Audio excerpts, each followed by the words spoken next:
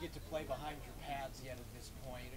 What as a running back are you trying to gain from these first couple days here with the team? Yeah, obviously just learning the playbook, putting different things to different names, and, just learning from Coach Chad. I think he's been doing a phenomenal job. So, just his first couple days, just listen to everything he has to say, and just trying to expand my game. You got to see Ken Walker at all, meet him, talk to him at all? Yeah, I actually met him yesterday. He's a great guy. I'm just excited to be able to play with him and, just be able to push each other, so I'm excited. What kind of dynamic you can bring together? Yeah, honestly, I haven't thought too much about it. I'm just going day by day. Every day I'm just coming in and putting in work, so, that's all I can say right now. It can be an overwhelming experience to be in this setting and to be learning teammates. What helped to put you at ease? Yeah, just at the end of the day, just realizing at the end of the day, we're just playing football. We've been doing this our whole life.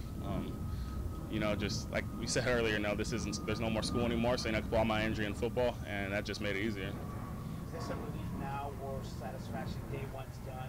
You kind of see how we close and move forward to the next time you practice?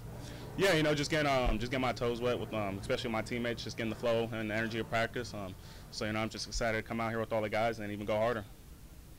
How do you think the scheme kind of fits from what you've learned so far for your game and your skills and what you bring to the table? Yeah, there's all different types of schemes and stuff like that, so, if there's something I don't know, trying to expand my game to figure that out too. So, I'm just excited for the plays that are put in and just team around me. On draft night, you mentioned that Coach Kelly and then Coach Foster are really big on you going to UCLA from Michigan. Coach Foster particularly, what was it about him that made you trust him and go to UCLA? Yeah, especially about Coach Foster, just seeing his resume over the years. Put 3 dudes in the league every single year before me.